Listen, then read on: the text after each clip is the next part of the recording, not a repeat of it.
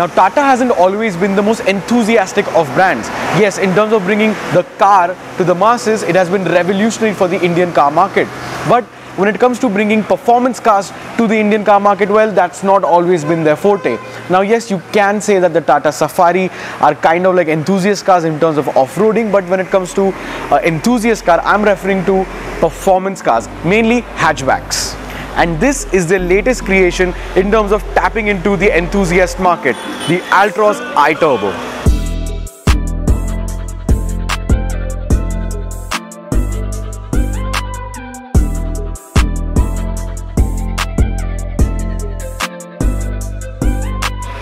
Now, when it comes to the looks, I think the Altroz is probably the best looking car in the segment. It has very, very attractive elements in terms of its design. I love the way the headlights look. I love these haunches over here on the front fender, and I love the back end as well. It looks very futuristic and very sharp. And as you can see from the absolute filth that is on the car, we have used it thoroughly, and we've used it in the most harshest of conditions possible. We used it in traffic, we used it in kind of a bad off-roady kind of situation, we used it on the highway, we've used it almost in every possible condition and possible weather condition that is there in India, and well, it has fared very well with it. Some other details that I really like are, first of all, these wheels, diamond cut wheels, 4 spokes, look pretty good. I like the way the wing mirrors are, and I like the fact that the roof is also blacked out. Now, Tata has done some very clever styling cues with the Altroz, which give it a slight edge over the competition when it comes to design. First off, there is a big black design element that runs beneath the window line, which gives off this illusion that the Altroz is a very low car and is very sporty. Then the rear passenger door handles are integrated very smartly into the door, and these doors can be opened at a complete 90-degree angle. Coming to the back, like I said, I love the way the back end looks. I especially like this tail light design that they've done, a very aggressive cut over here, and it makes it look very futuristic and makes it look like the headlight is floating if you see it from a certain angle. You also get a rear view camera and the Altroz badging over here.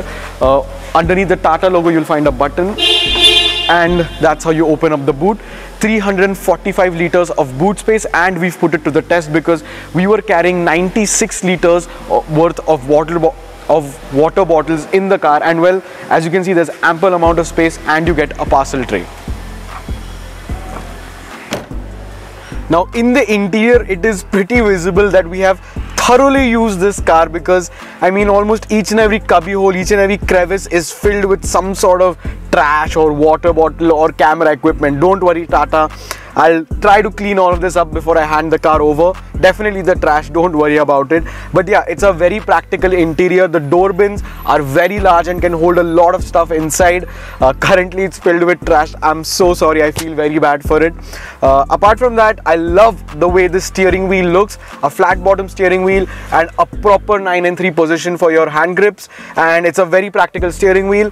Tata has used a lot of thinking behind designing the steering wheel, because the horn can be accessed by doing this as well. So it's a very nice feature, and you don't have to actually put your hand in the middle over here. You have your cruise control buttons over here on the right hand side, volume, calls and everything over here on the left.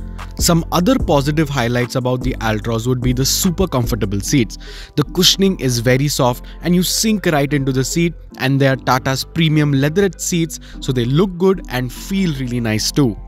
You get a 7-inch digital instrument cluster which has an analog speedometer on the side. The clarity is good, it isn't very laggy at all, and has some really quirky animations as well. You get rain sensing wipers, automatic headlamps, rear AC vents, and the Altroz can be spec'd in 2 different interior colors, a black and grey theme and a dark theme with ambient lighting in both. Then comes a 7-inch Harman infotainment system with IRA or ERA connectivity. And I think so this is where Tata has taken the biggest L, because this infotainment system could have been much better. It does have Android Auto and Apple CarPlay, but it's wired. Not going to complain about it because it's a entry-level hatchback basically. But the thing that I would like to have is that at least the UI which the infotainment system has is smooth. The infotainment system in and of itself looks very old and ancient, like the animations and everything. It's very slow, very laggy.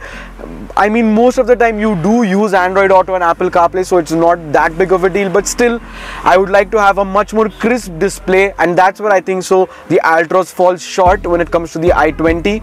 But overall I think so the Altroz is more spacious than an i20 or even a Baleno, I would say. Like, the back seats are very spacious, you have tons and tons of light coming in because of these massive windows, and yeah, I think so it's a very comfortable place to be in, and it's a very spacious place also to be in.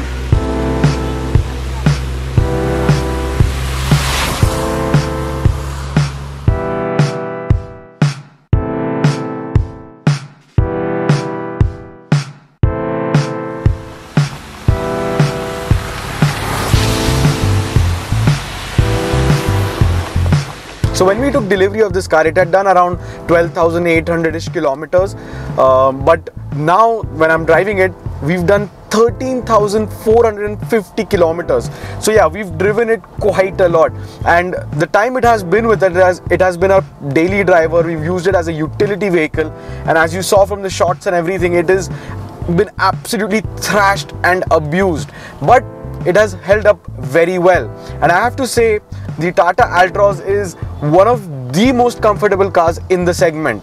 The i20, the now long gone Polo, and all of the other cars like the Baleno in the segment don't even compare to how comfortable this car is. First of all, the suspension is absolutely amazing. I have to say, this is like a Rolls Royce in this segment. The suspension is so comfortable that you basically don't feel potholes, you don't feel speed breakers, and our time with it, which was in Mumbai, this has been an amazing daily driver. It is super comfortable and it's very easy to maneuver around in the city streets. And one more thing that adds to the comfort are these really nice seats. They have a great design to them, they have good bolstering. It's very comfortable to drive in this car in harsh city conditions. And moreover, when we were in Mumbai, the conditions of Mumbai are absolutely horrible right now. The roads are basically non-existent. The speed breakers are as big as Mukesh Ambani's house, and well, the rain was absolutely insane. You couldn't see what's in front of you, and the lights on this car are very helpful. Like I said, suspension is very comfortable, so after a long day of work, when we sat in this car, we felt comfortable, we felt relaxed, and that's a very good quality to have. It was basically a utility vehicle for us. A few other features that I really like is the start-stop function. Very helpful, saves you a little bit of fuel. Definitely something that adds on to the features list of this car. And apart from that, yeah, it's a pretty comfortable little car to drive around in. Is it an enthusiast car?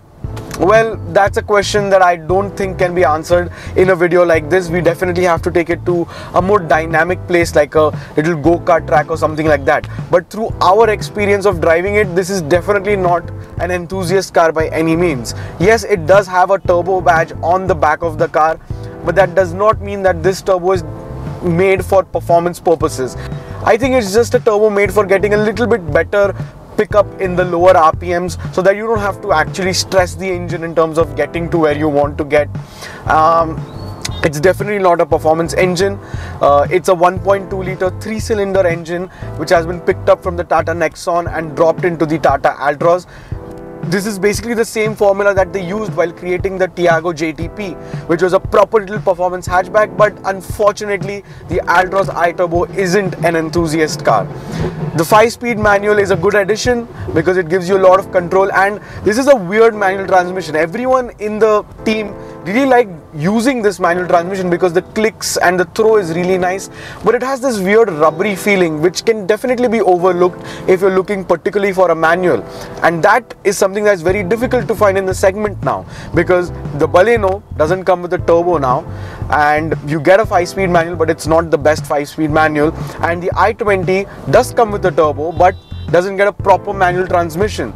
It gets that boring, crappy IMT transmission. So this is definitely a one-up for Tata, because if you're looking for a turbocharged 5-speed manual, this is the car to have.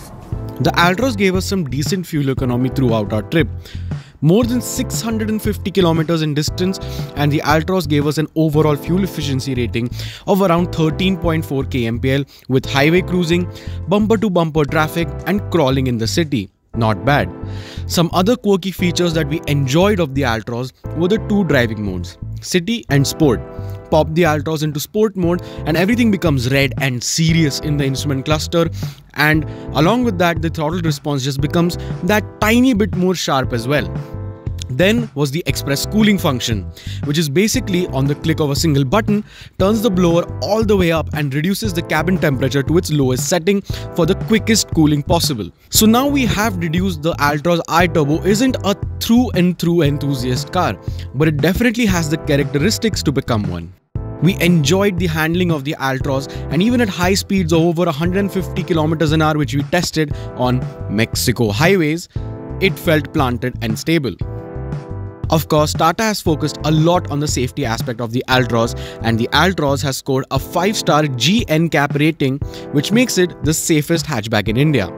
The formula for it being an enthusiast hatchback is there, with its sleek and muscular design elements, 5-speed manual transmission, handling and stability like European cars, and an engine that has a turbo slapped on it.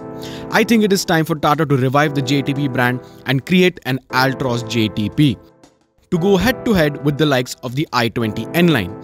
Please Tata, please. Thank you so much for watching this video. Subscribe to our channel, like this video and share this video with your friends, and comment down below if Tata should revive the JTP brand to create the Altroz JTP. This is Soham Saraf and I'll see you in the next one.